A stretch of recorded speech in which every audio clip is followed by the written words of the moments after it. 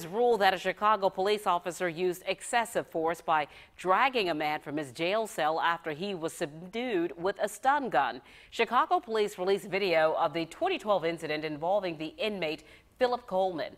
Judge Matthew Kenley's ruling came Monday in a lawsuit filed by the family of Coleman, who later died at a hospital due to reaction to an antipsychotic drug. The ruling only pertains to how the 38-year-old was dragged from his cell, not the manner in which he died. A jury will determine the amount of damages. Kenley also ruled that the officer's supervisor should have stopped him from dragging Coleman.